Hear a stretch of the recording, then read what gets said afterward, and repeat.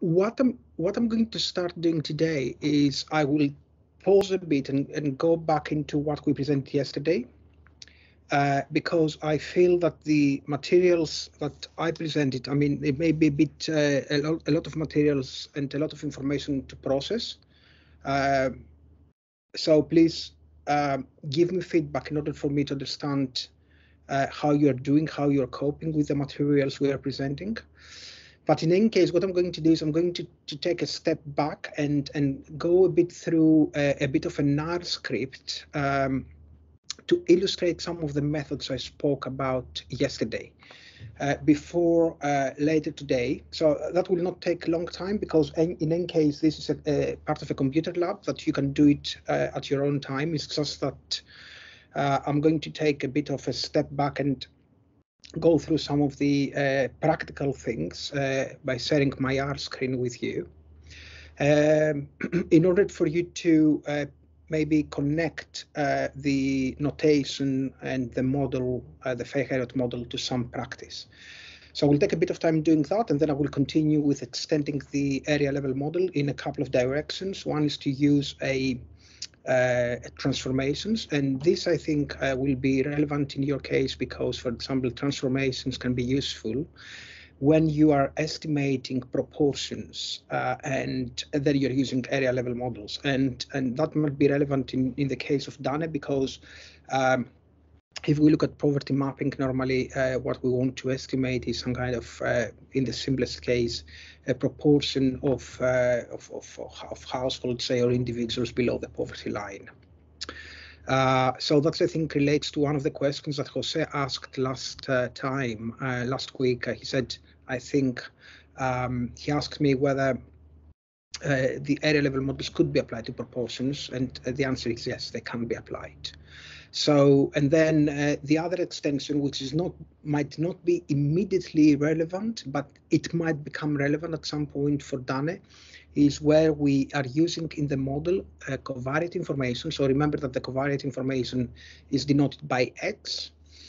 These X's are assumed to be population level data, and hence, under the standard Fay-Harriott model, we assume that these covariates are measured without error. However, in some cases, especially if you have multiple sources of data, some covariates may be coming from data sources that are measured with error.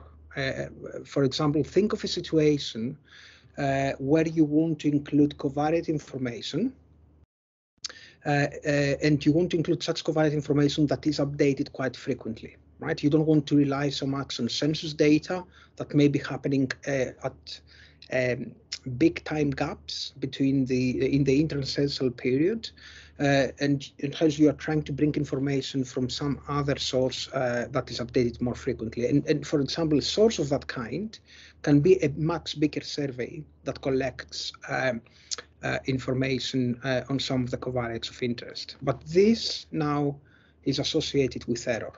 Okay, so if you want to account for that error, then the Fay-Harriott model, the area level model, needs to be extended in order to recognize the fact that some covariates may be measured with error. Okay, and that's quite a nice framework because it can combine information both from census, but also admin and also survey data in this case. So you could combine covariate information from multiple data sources. Okay, so let me just start by sharing my screen. Okay, can you please, someone let me know if my R screen is visible to you? Is that possible? Can you let me know if you can see my R studio screen? Yes, we are seeing. It's visible. Yeah, thank you. Okay, so what is so this is an R Studio screen, okay, and hopefully what you may be familiar with are you R users? Can you let me know if you are users? Have you seen R before, or is that new to you? I have seen before. I think that I did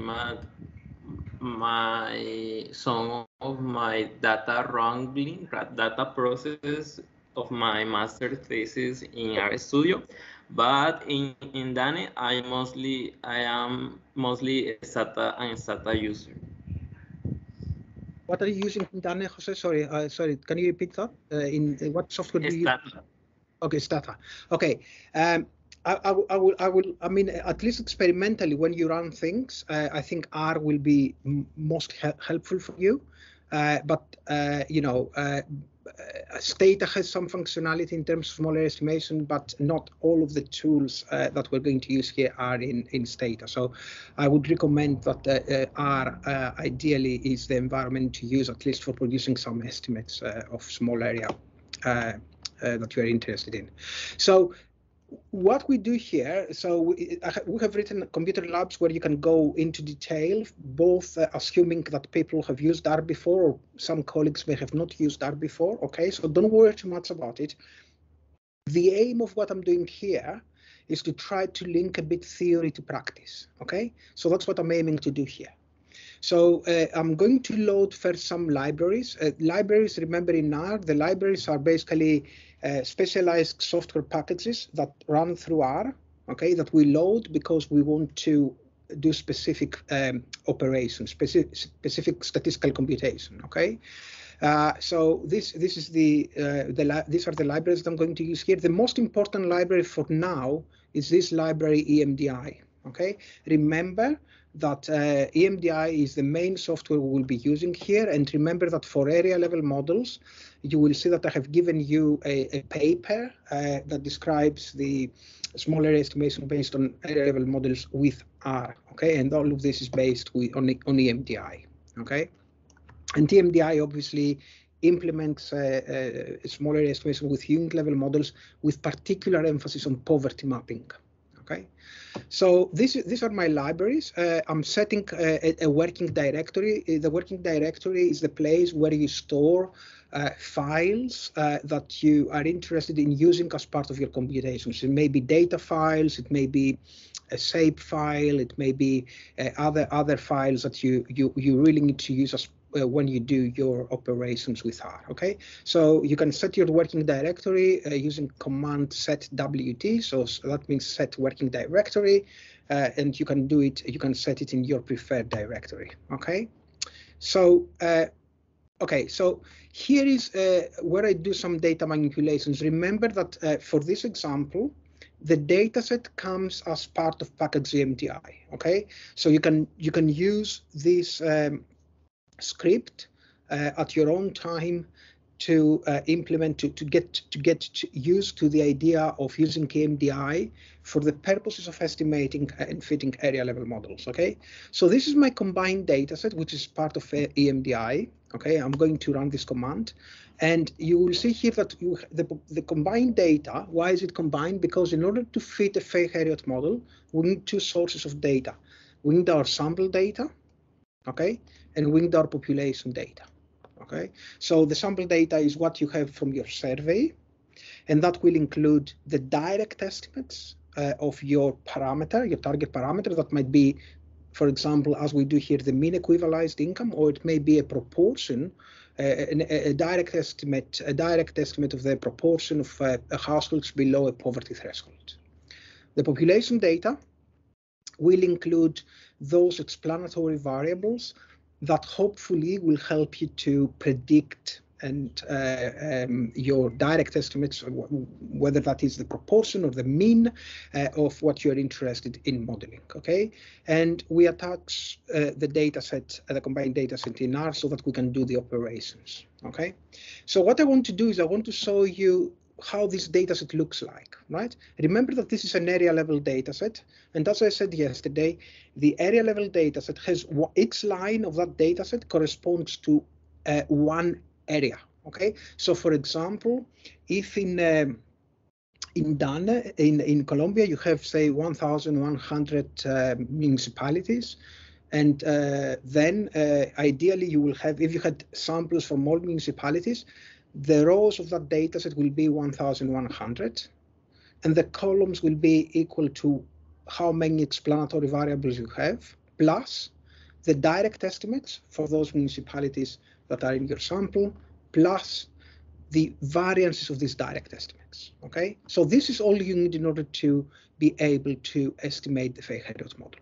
Okay, so I'm going to output here the first 6 lines. Okay, and I'm going to scroll up a bit. I hope that this is visible, but I'm going to scroll up a bit so that you can see what this includes. Okay, so the first column is called domain, and you see that this is the name of the area, in this case in the dataset in Austria, and each row corresponds to one area. So you see row 1 corresponds to this area called Amstetten, area 2 is Baden, and so on. Okay, that's the first column. The second column is called mean. That's the direct estimates of the average equivalized income that is estimated using formulae that Angela presented in session 1, in part 1 of the course last week. And so these are direct estimates of the mean equivalized income using the survey data. In this case, we use EU-SILC data. In your case, it will be something like the high access survey. And then the other thing that we have here, I'm going to this column here called var min. That column are the estimated variances of the direct. Okay, so you need to estimate your point estimates, to get estimates of your point estimates using your survey data, and estimates of the direct of the variances of the direct estimates also using your survey data. Okay, so these are 2 important things. And then there are a set of covariates in here. For example, in this example, we will be using the CAS available. We will be using the self-employed variable, and we will be using also some other variables to model the direct means of the equivalized income. Okay, there are other variables there, but for now, let's focus on some simple variables. Okay, so I want you to think about it. So it's a very easy data set to construct. You take your survey data, you estimate 2 things. You estimate your you obtain your direct estimates, you obtain the variances of the direct estimates, and then you have also a column that identifies the names of the areas or the geographical codes depending on what is available in your data set. And then you need another data set, which is the population data, that will give you information about population level covariates for each of the areas that are available in your sample data. Okay, and then also you need, in the population data, you need also the geographical identifier, because you have to merge these 2 data sets, and the merging will happen according to the domain identifier. So both data sets have to be able to link the population data and the sample data that correspond to the same area. Okay, once you have that, okay, then you are ready to go. Okay, and the first model I presented here is a Fay-Harriot model, so I call it Fay-Harriot 1. This name can be anything, right? You can name it as you wish. So what comes on the left-hand side is just the name of the object where the results are going to be stored, and on the right-hand side, we have to use command FH, which stands for Fay-Harriot. The structure of the R command is quite simple. What you do is you say, I want to model, look, I'm highlighting it here. Hopefully you will be able to see it. I want to model my mean, okay, the fixed part of the model.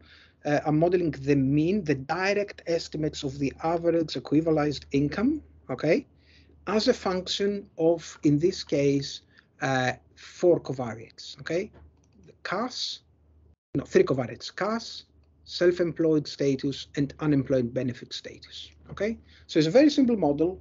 I have my direct estimates on the left-hand side, and I have 3 covariates on the right-hand side. What else do I need to specify in the Fay-Harriot model? I need to specify the variances of the direct. Remember, the variance of the direct is what I denoted in my slides as sigma squared EI, right? And because we only have area level data, under the Fay-Harriot model, we assume that sigma squared EI is fixed, okay? So you have to specify this, and this is given by var underscore min in this example. So this is where the estimated variances of the direct are saved. You need to specify the combined data, so the name of where the combined data is saved. You need to specify the domain identifier so that R knows what are you trying to estimate, what are the areas that you are trying to get estimates for. Method, you can specify or you can leave it unspecified. There's always a default method. And then here you specify whether you want mean squared error estimates. Here we are putting it as false at this point, because at the moment I have 3 covariates and I want to find the best model with these 3 covariates. Okay, once I find my best model, then I'm going to turn mean squared error estimation into true, and I will ask R to EMDI to also give me estimates of the mean squared error. Okay, so what I do is I highlight this and I'm going to run it. Okay, and that's very quick to run. It's not a very complex model, right? And what I do here is I specify the step function. As I mentioned yesterday, the step function is something that allows you automatically to select the best combination of variables, of explanatory variables, according to some criteria. And here the criteria that I specified is the Akaike information criterion, but the software allows you to specify other types of criteria as well. Okay, this step function will be particularly useful if you work with a very, very large number of covariates. Okay, so think of covariates that come, for example, from geospatial data, and we'll have an example of that kind of thing, this kind of data later. This will become extremely, if you have maybe hundreds of variables, and maybe using a step function might be something that will help you to manage the model selection. So if I run the step function, R will go through calculations, and it will produce you results for how the model is selected. So you see that we'll go through an iterative process. You see in step 1, you get the minimum AIC when you remove the unemployment benefit variable. So in the second step, this variable is removed, and then you assess the model with only 2 variables, i.e. with the variables CAS and self-employed. You see that the minimum AIC is obtained where none of these variables is removed, and so the final specification is one that includes the CAS and self-employed variables into the model. Okay, and then what I do here is I'm re-estimating the Fay-Harriott model, but now including only the 2 variables that have been identified as important for predicting the average equivalized income in areas in Austria. Okay, and this time I also specify the MSE to be true, and that will give me, and I want to estimate the mean squared error using an analytical mean squared error according to Prasad-Rao, which is the one that we described in the course yesterday, right? So if I run this, again, that's quite quick because I'm using just an analytical mean squared error estimator, which is quite straightforward to calculate as part of the software. And then I'm using the summary function of the object in order to get the results, okay? And you will see here that first of all, EMDI will inform you about how many in-sample areas you have. In this case, we have 94 areas that are present in our survey data, in our ground truth data, and 0 areas that are out of sample.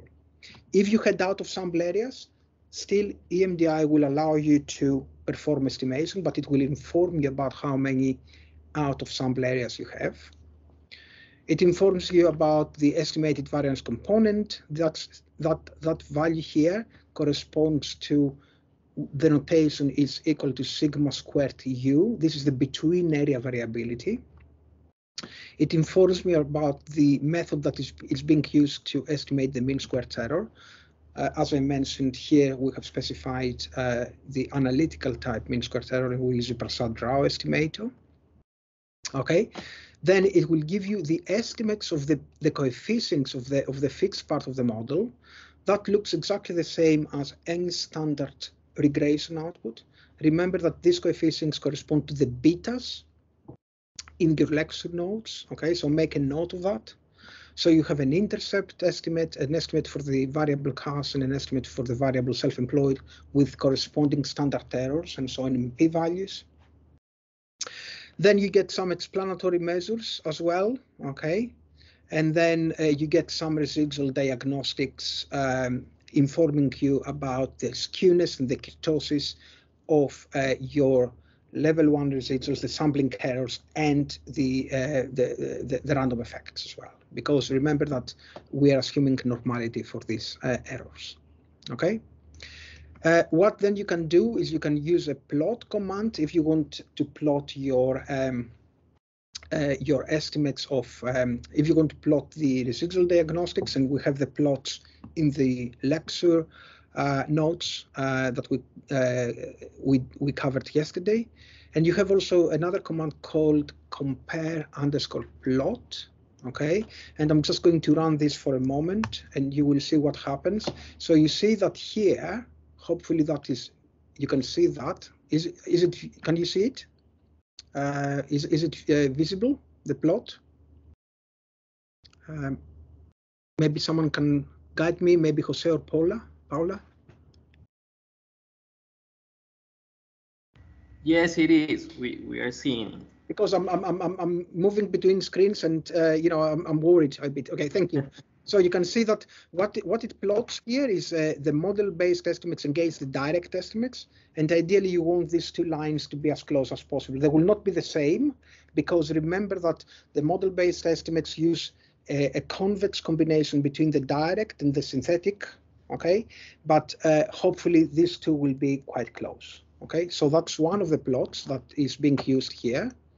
Let me close this and go back to my R session and press enter, and that will give you another plot.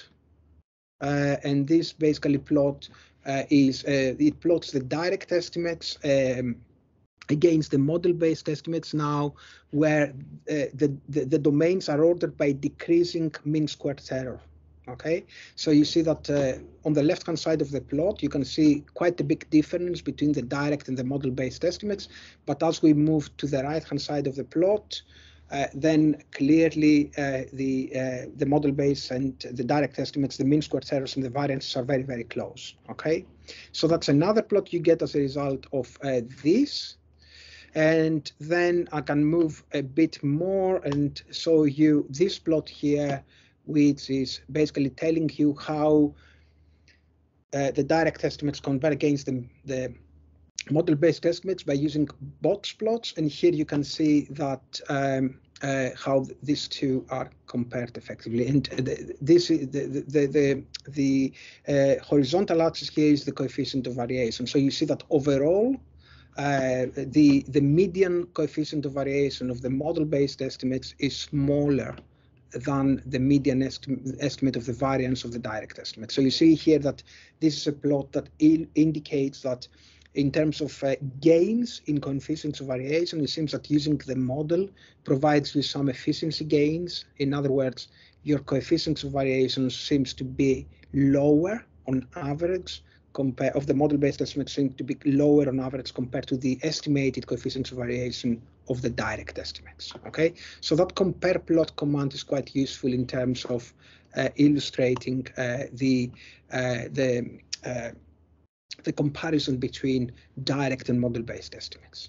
And the final thing I wanted to show is basically some using the command estimators, you get the actual point estimates under the Fay-Harriott model and the direct point estimates with associated variances of the direct and estimated mean squared errors of the model-based estimates. Okay, so I'm just going to output here a few lines. So what you get as a result of this is effectively the first column will be the domain. So for each of the areas in your dataset, you get a column with the direct point estimates, in this case of equivalized income.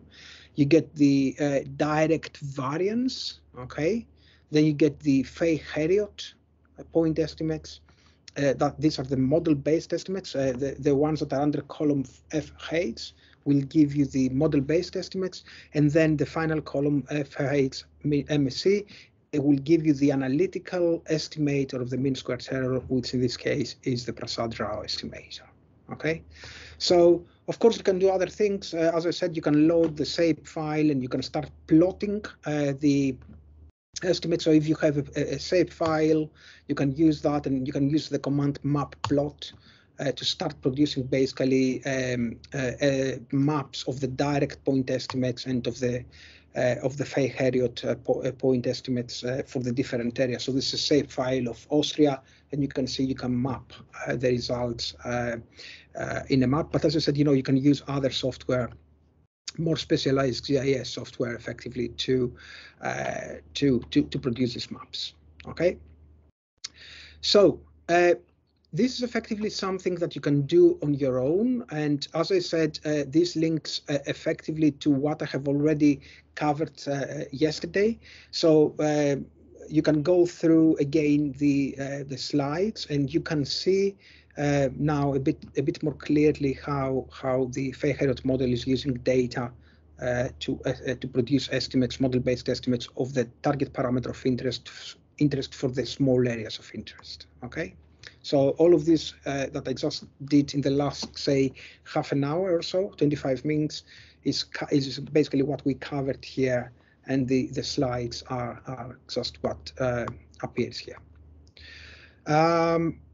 And the other thing that we covered yesterday was an extension of the Fay-Heriot model to allow for correlated random effects according to a model that is known in the literature as a simultaneous autoregressive model, the SAR model, that has a very particular structure for the random effects, assumes a particular structure for the random effects that depends now on this correlation parameter rho that needs to be estimated, and on this spatial weight matrix W, which in the simplest case, as we assumed yesterday, we assume a spatial weight matrix that assigns some weight depending on how many neighbors each of the small areas, each of your municipalities in Colombia has. Okay, and this comes in a raw standardized form. So basically, that defines how different areas are associated in a way.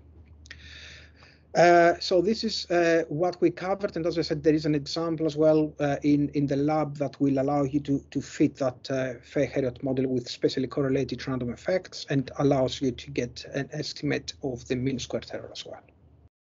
Okay, I'm going to continue here with the transformations. So I know that you may have a particular interest in terms of modeling proportions. Okay. An example is, say, the proportion of households below a poverty line in small areas, or in municipalities in Colombia. Okay, now, obviously, what you can do is you can go ahead and model the raw direct estimates of the proportion. So you say, I'm getting a direct estimate of the proportion, say, that goes, we have a proportion, the proportion may go, say, between 0.1 and 0.6 or whatever, depending on how wealthy or not wealthy a municipality in Colombia might be. And you can model directly this. However, because proportions are between 0 and 1, certain assumptions may not hold. Okay, so the normality assumptions, for example, the assumption of constant variance and so on, some of these assumptions may not hold. Okay, so in this case, I'm going to present a bespoke solution that has been used in the literature, especially when modeling proportions. And a popular transformation for proportions, because I have a variance stabilizing kind of property, is to use the arc-sinus transformation, arc-sin transformation, and the square root arc-sin transformation for proportions. Okay, so here what we're going to see is we're going to specify a Fay-Heriot model, but the left-hand side, which is the direct estimates of the proportions, are now transformed according to the arc-sin transformation. Okay, so you're not modeling directly the proportion, but you model a transformed direct estimates, the transformed direct estimates. Now, that's okay. Where the complication arises is when you take a back transformation to the original scale, because you are still interested in predicting the proportion of poor households or households below the poverty threshold in each municipality. So you always have to apply a back transformation. So the technical difficulty with taking a transformation is finding an appropriate back transformation. And why is that difficult? Because in most cases, naively back transforming to the original scale may introduce bias. But thanks to work by people in the literature, there has been proposals about back transformations that include the bias correction. So this is all done for you, and so it can be used for back transforming back to the original scale using some appropriate theory. The other slight complication is, remember that the Fay-Harriott model requires the specifications of the variances of the direct estimates, right? But remember now that you're not modeling the direct estimates, but you're modeling a transformation of the direct estimates, okay? So that's the other complication, okay? So, but this has been solved, say for a transformation like the arc-sin transformation or for the logarithmic transformation. There has been work by colleagues that have answered these questions, okay? So let's see a bit the specifications for the Fay-Harriott model when you use an arc-sin transformation, and we're going to see an application of that at the end of this session using data from Bangladesh to estimate poverty rates, okay? So under the arc-sin transformation, one thing that you have to be a bit careful is that the variances of the direct estimates, you see the sampling variance, which is denoted by sigma squared EI, is now specified by this formula. It's 1/4 times the effective sample size in area I, okay? And the effective sample size, this formula is obtained, and I'm not going to go through the algebra here unless you are interested. I have the development back in my whiteboard. You use in order to get that expression, you use a Taylor expansion of the arc-sin square root of the direct around the true value, the square root of theta I, where theta I is the true value. If you do a Taylor expansion and you take the derivatives that are required and take the variances and so on, then you end up with this expression. Now let's focus on this expression here. What is this expression? It says that the sampling variances depend on the effective sample size in area I, in municipality I, in the case of Dane. And how is this effective sample size calculated? The effective sample size is nothing more than taking the sample size in an area and dividing it by the design effect, okay? And the design effect, and Angela explained what the design effect is. The design effect is the estimated design effect. So basically that tells you, and it gives you an inflation factor in case, say, of cluster designs, and tells you effectively how much, how much sample size you need in order to have the same precision as if you were using a simple random sample, okay? So say if you had a design effect that is equal to 2, okay, and you had a sample size equal to 100, dividing 100 by 2 gives you an effective sample size of 50, okay? So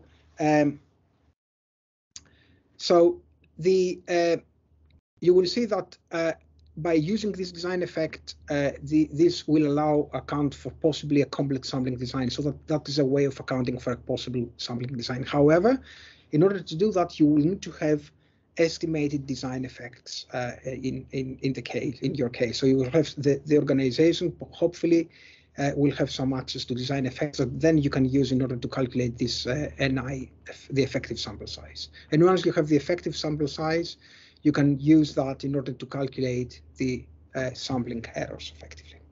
Okay. So once you have that, then you are ready to use the model. with the transformation. As I said, under the arc-sine transformation for the Fair-Heriot model, you need to use a back transformation. There is a naive back transformation available in the AMDI package, but there are also other back transformations. It's another back transformation solution that allows for a bias correction. The mean squared error is programmed, and again here, mean squared error is using parametric bootstrap or jackknife. And the implementation is with, as I said, with the EMDI package. The EMDI package will also allow you to use log transformations for the direct estimates. But as I said, for proportions, the arc-sine transformation has been proven to be quite effective. And you can see a paper, there is a paper by Carolina Casas Cordero and also colleagues, including Partha Lahiri, and so on, that is part of a book chapter, and this will give you a nice application of the arc-sine transformation in the case of poverty mapping that has been applied in Chile. So it's a country in South America. So you may have an interest in looking at what they did in their case. Okay, so let's move a bit forward, and this was the one extension I wanted to show, and we're going to cover that as part of the lab and as part of an example that I'm going to show you in a moment about the use of the transformations. The final thing I want to present here and give you a bit of an overview very quickly that might be helpful and useful for you is an extension of the Fair-Heriot model when we have covariate measurement error. So that means that our edges are measured now with error. Okay, so conventionally, under the Fair-Heriot model, it is assumed that area level covariates are that used in model fitting and prediction, the edges that you use are measured without error. And why is that? Because normally you will get your edges from a census, or you will get your edges from other population level data. And in that case, you assume that these edges are measured without error. Okay. However, in reality, auxiliary information may be coming, say, from another survey, and hence it may be measured with error. Okay, and if that is the case, then there are reasons why you want to control for that error in your Fair-Heriot model in order to be able to have a more appropriate estimation of the mean squared error. So also remember that the census data may not be always available, or may not be updated as frequently as you may wish to. So obtaining covariate information from other data sources that are more frequently updated might be a preferred solution. But if that's the case, then you have to be a bit mindful of how these covariates have been measured and whether there is any error associated with them. Okay. So for the area level model, if we want to account for measurement error, then you see that the estimated parameter of interest in area I, which we denote here by theta hat I, and I am abbreviating that as a Fair-Heriot under covariate measurement error, okay, is going to be again a convex combination between the direct estimates and the regression synthetic estimates. But now you see that I have used a hat on top of the xi to indicate that these xi's are measured with error. Okay, so these are estimates, right? And so we want to see how this gamma I will look like. Remember, the gamma I in the simple Fair-Heriot model, in the standard Fair-Heriot model, was nothing more than the ratio of the between area variability sigma squared u divided by sigma squared u plus sigma squared ei, which is basically the sampling error. In the case where edges are measured with error, the gamma I is slightly different. Okay. At the bottom of this slide, I'm giving you a reference. Another important reference is a paper by Sharon Law and Lynn Ybarra that was published in Biometrica that exactly proposes the method for estimating the small area estimation with auxiliary information that is measured with error. Okay, so let's look a bit at the gamma I to see what difference it makes. You see that now there is another component that is added in the numerator and also in the denominator. Remember that if I exclude this additional component that I highlight here, then I revert back to the standard Fay-Harriott model. However, now, because I have my auxiliary information measured with error, there is this additional component that is added into the gamma, into the shrinkage factor as it's called.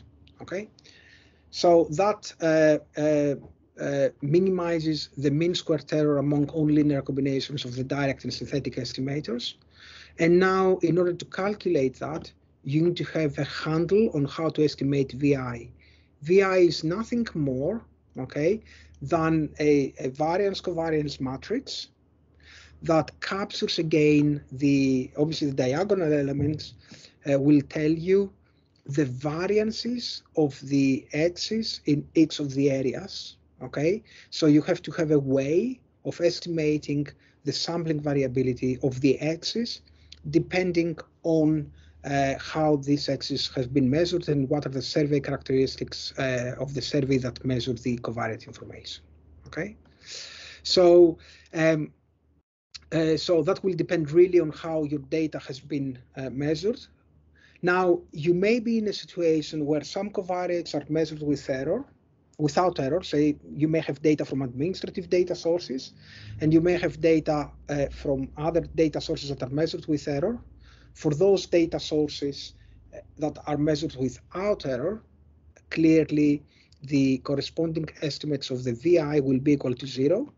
But for all other sources that are measured with error, then the entries of the VI matrix will be different from 0. And you have to have a way to estimate that. For example, if your edges were, say, averages, area averages or area proportions that are measured via a survey, then you can use standard survey estimation techniques in order to estimate the variances of those direct estimates. Okay, and once you have the variances, then you can plug them into the VI matrix, and that will account for this uncertainty in measuring the covariate information. So this is a bit of an attractive. This offers an attractive approach for combining data from multiple sources, and I thought that this might be quite interesting for you, because I know you have access to administrative data sources and you may have access to other survey data sources. So potentially this might be a way to combine auxiliary information from multiple data sources. Just a few comments on the Fay-Harriott model with covariance measurement error. Clearly, if your XI is measured imprecisely, then you're going to give more weight to the direct. Okay, so be careful. Ideally, you want to bring in information about the XIs. Okay, but this information has to be measured somehow precisely. If your measure of the XI is imprecise, then this is not going to help you a lot. Okay, because if you measure that imprecisely, then you will give more weight to the direct, and you may end up basically the direct being a better estimator in terms of uncertainty, in terms of the uncertainty compared to a model-based estimator. Okay, obviously, if XI is measured precisely, then you may expect to have gains in efficiency. And if XI is measured without error at all, then you revert back to the standard Fay-Harriott model. That's to be expected because all the entries of the VI matrix are equal to 0. Okay. MSc estimation in the Ybarra-Lord paper, the 2008 paper, they proposed a jackknife estimator, which is an alternative to a bootstrap estimator in order to calculate the mean squared error estimates. And the implementation, again, the EMDI package has a particular function for allowing you to account for covariate measurement error, but in order to do that, you will need to specify the VI matrix. Okay, so you will need to allow for the VI matrix to be specified. So you need to know how to measure the various entries of the VI matrix. Okay, so these are the two additional extensions I wanted to present on the area level model. And what I will do now is I will slowly start going through a case study. It's about poverty estimation in Bangladesh. And we have sent you the data.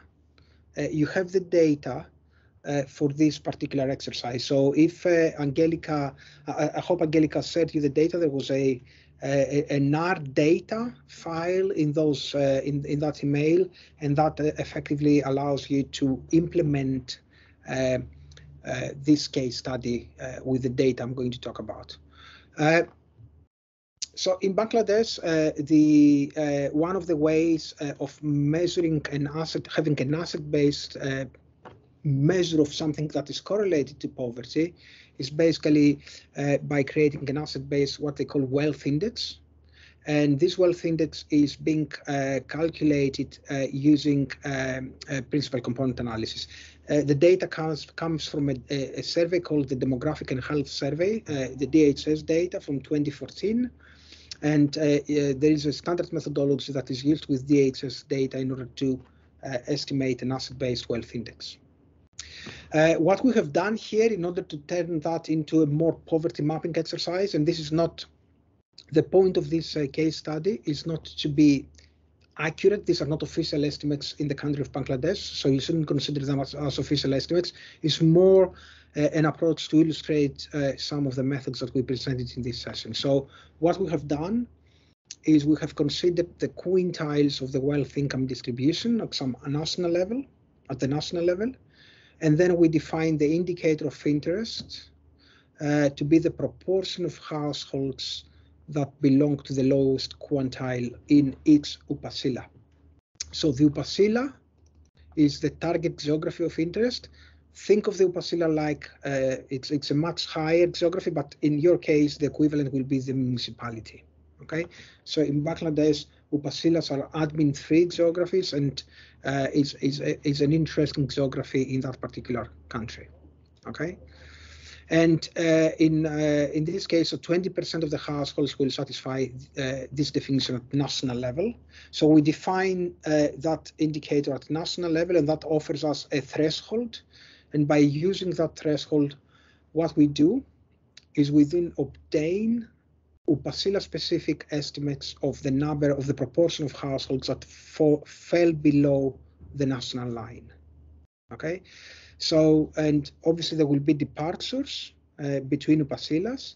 So different upasilas will have different proportions, and these departures will reflect effectively disparities in the level of wealth across upasilas. Okay, so it's just it's based on real data, but it's not a proper poverty mapping exercise, but it gives you an idea of how, it will give you hopefully an idea of how area level models can be used to modeling the proportion of households that are below some national poverty threshold. So as I said, the data set that we use here, remember that we need to at least two sources of data in order to implement the area level model. We need survey data, and as I said, this comes here from the Demographic and Health Survey in 2014. In your case, your survey data set, I assume it will be the HIACSA survey, and in the case of the DHS, they have a stratified two-stage cluster design. They use we can obtain from this survey direct estimates of the proportion of households in the lower quintile of the wealth income distribution by using in the different upasilas. And we also obtain smoothed variance estimates of the direct. So in this application, we have obtained, we have used generalized variance functions in order to smooth the variances of the direct estimates. Now remember that Angela is, as I said, is preparing Computer Lab 1, and Computer Lab 1, I think that's my understanding, will be based on exactly the same data. So by going through Computer Lab 1, you will be able to see exactly some of the operations I'm discussing here. Okay. What else do I need? I need auxiliary information. So the auxiliary data sources is what I call X in my model. So it's basically the X variables, the explanatory variables in my Fay-Héroult model. And in this case, we haven't used any census data. All the auxiliary variables are coming from remote sensing covariates. Okay, so we have data. We have a team here at the University of Southampton, like you have a team in Dane, who's able to process data at low levels of spatial resolution. And then once this data are processed from various data sources, then what is happening is this data are aggregated up to the UPACILA level. Okay, so I suspect the same process for you will be to process the data at some low spatial resolution and then aggregate them up at the municipality level. And the types of data that have been included, just give you a few examples of the types of variables that have been included in this particular exercise. We have some vegetation indexes, we have elevation variables, we have accessibility variables, and also we have variables that define the intensity of nighttime lights and so on. Okay. And Jose. Are all the variables at the area level, or maybe they are mixed levels, like an intermediate level between national and the UPACILA level?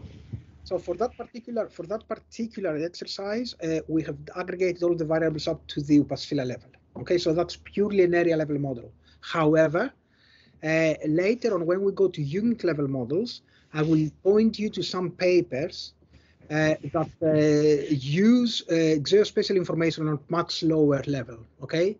Especially when you don't have access to census microdata. There has been some attempt to try and process geospatial information at very low geographical levels to try and get as close as possible to potential census microdata, okay? And there are papers like that. So you can go a lot lower, okay? But in this example, everything is processed at UPACILA level, okay? Okay, but also are there cases where we have mixed levels, like we have region variables at the same time of area variables? Yes.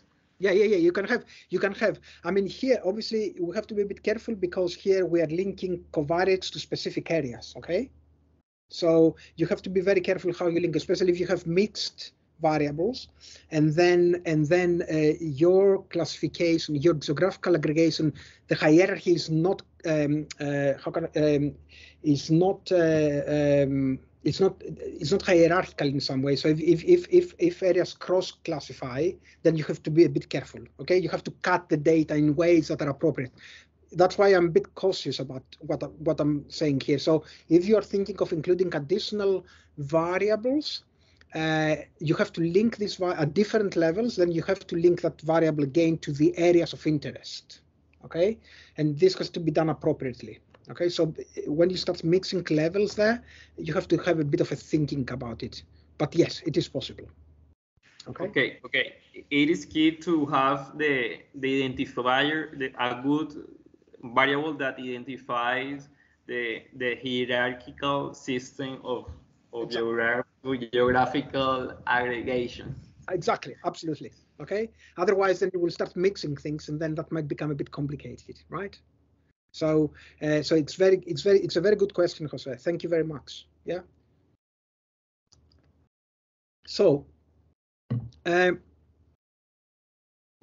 okay. So, as I said, you will go through this the direct and the estimation of the point estimates, the direct point estimates, and the variance estimation is something that will link back to what Angela did, right? So there will be a practical session that will link back to what Angela did. Okay. One thing I'm going to say, when you see the sampling design of this particular survey, the DHS survey, and I don't quite know how the survey in Colombia looks like. But for example, with this survey, we had a number of UPACILAs that had only one PSU, one primary sampling unit. And obviously, estimating the variance there is not possible. So you have to do something that is, you're trying to impute effectively an estimated variance using some design effect. That's the solution that we followed as part of this exercise.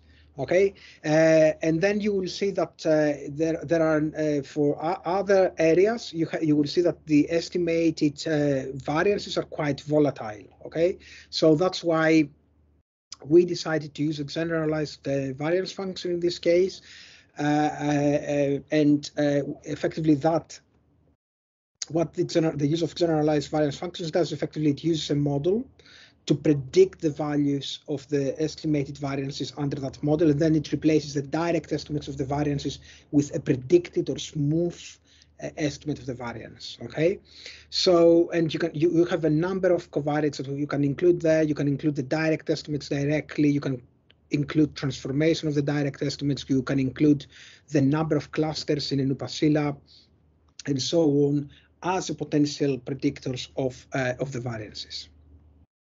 What I want you to focus on a bit more is effectively two plots. Hopefully this can be viewed. The top plot here is basically plotting the unweighted and the weighted point estimates. That's fine. It's just to there's quite a big agreement between the two. Okay, so you can see what difference the inclusion of weights is making here, the survey weights. But the bottom plot is what I'm more interested in. On the left-hand side, what you have is you have the estimated variances, okay, by increasing sample size of upasila. I hope this is correct. Let me just focus a bit more into the plot for you to have a look at it. I'm sorry. Let me just go a bit. Yeah, sorry. A bit down here. I'm sorry. Yes. So this is apology. So it's the x-axis here is the proportion of the poorest households in each upasila, and then the x-axis, the y-axis is effectively the let me just focus a bit more, is the CV of the direct estimates. Okay, and you can see two things here. The red dots are basically these upasilas that have one cluster, and these are quite smooth because the way we have calculated them is by using some kind of model to estimate the variances, because you couldn't use the analytic formula for this. However, for the other upasilas, you see that there is quite a bit of volatility in the estimates of the coefficients of variation.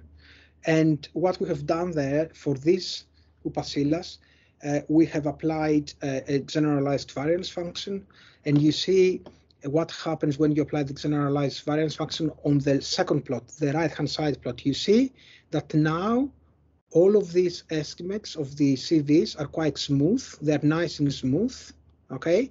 And you can see they are smooth because these are predicted coefficients of variation under a model. Okay, so you see what is the impact of using a smoothing technique for estimating the direct variances. Okay, so this is something that you will cover a lot in more detail when you consider with Angela the computer lab on design-based methods, and then we can revisit this example in order to ask questions if you have any questions after you cover that that session. Okay, so we have a few more details about this particular exercise, because I think that will be closer to what you might try to do with area level models with DANE, with data from DANE. We have direct estimates, but we don't have estimates for 157 out of sample upasilas, right? So out of the entire population of upasilas, in our DHS data, in the survey data, we don't have any data for 157 upasilas. In total, there are about 500 and something upasilas, and out of these upasilas, we are missing 157. We are using auxiliary information that comes from remote sensing, okay? One of the advantages and why people are quite keen on using remote sensing, obviously, is because the information is updated quite frequently or very frequently. Okay. In this case, we use a Fay-Harriott model to model direct estimates of the proportion of households in each supercilla that are below a threshold that has been defined at the national level. We use a model selection in EMDI using the step command to select a set of remote sensing covariates. And the other thing that we use is we use a square root arcsine transformation for the direct estimates of the proportions. And what I'm going to present you to now, I'm going to present you estimates of the model that uses the transformed direct estimates and also estimates of the model that uses the untransformed estimates, the direct estimates as they have been calculated, and we're going to compare the two sets of results. Okay, so this is an example of how you can fit this model using EMDI. What do you need to do? You still use function fh here. So it's the same function as the one that I used in my previous examples. Okay, so nothing new here. Okay. What I'm going to do, I'm going to save the results into an object called Fay-Harriott arcsine final. Okay, again, what comes on the left-hand side, you decide what name to give it, but give it some informative name. The fixed part of the model says I want to model my estimates of the poorest households in each supercilla, the direct estimates, not the transformed, in this case. Oh no, this is this is the transformed model. I apologize. I'm using the poorest estimates, the estimates of the poorest households in each supercilla, and I want to model them as a set of covariates. Okay, and I've gone through the model selection process, and I have included here a set of covariates. You see there are zonal statistics here, as we call them. So that's the sum of a variable, that's the mean of a variable, that's the minimum of variable, and so on. So you have different zonal statistics that have been calculated using the remote sensing data. We specify the variances of the direct. We specified the name of the dataset, the combined dataset, as before. The identifier of the area is called upacilla because here we are interested in upacilla code. These are the areas of interest. And now we are informing R that we want to use a transformation, and the transformation we want to use is the arcsine transformation. And we also inform when you use the transformation argument, then you also have to inform R what is your preferred method of back transforming to the original scale. And here we want to use this method called BC. We want to use the bias corrected back transformation. And remember, you need something else here. Because we use the arcsine transformation, we have to also specify the effective sample size. Okay, remember the effective sample size is needed because under the arcsine transformation, the variances of the sum of the directs are a function of the effective sample size. So R needs to know the effective sample size in each supercilla in order to be able to calculate these sampling variances of the direct. And in order to do that, in addition to the original sample sizes that you have, you also need the estimated design effects, and that's something that you can do in-house in Dane. Okay, so and the final thing, you can specify that you want to get estimates of the mean squared error, and in this case, as I mentioned, the standard way of doing mean squared error estimation is by using bootstraps, a bootstrap approach. And B, I have set it equal to 50 because I didn't want, in this illustrative example, the code to take very long to run. But clearly, when you do your estimations, you can specify a much larger number of bootstraps, as I mentioned, about 500, or if you wish to see what difference the number of bootstraps is doing to your results, then you can increase it and see the effect. Okay, so here we're using a transformation for the direct. This is the square root arcsyn transformation. And here are my results. Okay, so I'm using the compare plot command to compare the direct and the model based, and it seems like the direct and the model based are quite close, right? This is a comparison of the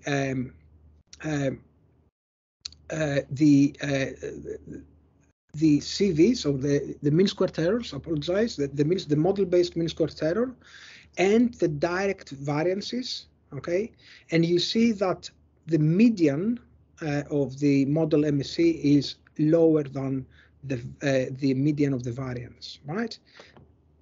Be careful here, because the model-based estimates include estimates for an additional 157 municipalities, right? We have 157 municipalities where we have observed no data, and as a result, for these 157 municipalities, we are not have direct estimates, but for these 157 municipalities, we have model-based estimates by using the synthetic estimator. Okay, so be careful that these plots are not always directly comparable, because you have an additional large number of areas that are where synthetic estimation has happened, and we have estimates for these out-of-sample areas, whereas for the direct estimates, we don't have direct estimates of these out-of-sample areas. Okay, just to remind you, because I think this is quite important, that prediction for out-of-sample areas, we're using here the synthetic estimator. So you see that the synthetic estimator is nothing more than taking the covariates for area I and then multiplying that by an estimated regression coefficient, and that will give you the synthetic estimate for an out-of-sample area. You see, for that out-of-sample area, we don't have an estimated random effect, because the estimated random effect, if I go a bit back so that we remember what exactly happens, the estimated random effect is this one here. It's basically gamma I times the difference between the direct estimate and the regression synthetic estimate. Okay, so you see that because we didn't have a direct estimate, then you don't have a random effect. You cannot estimate a random effect for out-of-sample areas. The only thing that you have is this bit here, this part, and this is the synthetic estimator that we use in the case of prediction for out-of-sample areas. Okay, so this is as a reminder, because that's quite important, because in your examples, I think you will have out-of-sample areas, and it's important to remember that this is part of any real data application with small area estimation. Okay, so and I have also outputted here some residual diagnostics to see how the residual diagnostics look like. Now, these are the results from the transformed model, and here is a comparison between, on the left-hand side is the estimates that we obtain with under the transformation. On the right-hand side are the estimates that we obtain under the model that uses directly the raw, the untransformed direct estimates.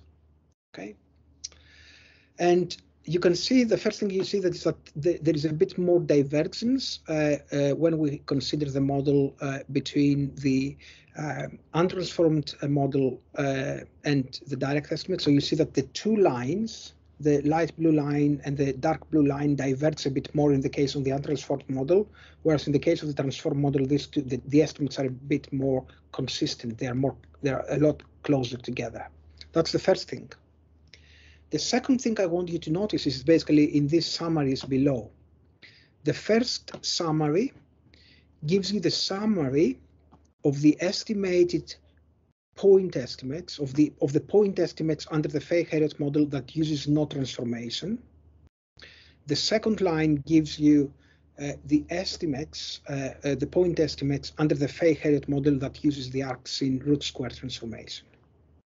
And if you look at the interquartile range, so between the 25th percentile and the 75th percentile, they're broadly agreeing. There are small differences, but they broadly agree. However, you see what happens with the untrans, the model that doesn't use a transformation. You may end up with a situation where you get negative estimates, okay? And negative estimates of proportions are not acceptable, right? And that's purely because the untransformed model does not recognize that you're modeling the proportion effectively, right? Whereas the arcsine transformation has this additional advantage that it constrains your estimates, your model-based estimates, to be between 0 and 1. So you see that the minimum in this case is very close to 0, whereas the minimum in the case of the untransformed model is a negative value, and so that is a bit of a problem. Okay, so that's just just some additional information that you may want to think when you model proportions, for example. It's likely, unless the proportion you model is very specific and it ranges between certain values, it's likely that a transformation may be required for modeling the proportions. This very much is the same story as the debate between, for example, when you model a binary variable, right? Traditionally, in the past, people were using what they call a linear probability model, ignoring the fact that this is a proportion, or this is a binary variable, whereas then modern and current practice and so on uses generalized linear models to do that. For example, you use a logistic model to model a binary variable, and so this exactly is a similar debate, but here is basically illustrating that the use of transformations, especially when you model proportions as opposed to means, for example, might be requiring some further thought. But again, software is available for you to enable you to go through the estimation process without a big problem.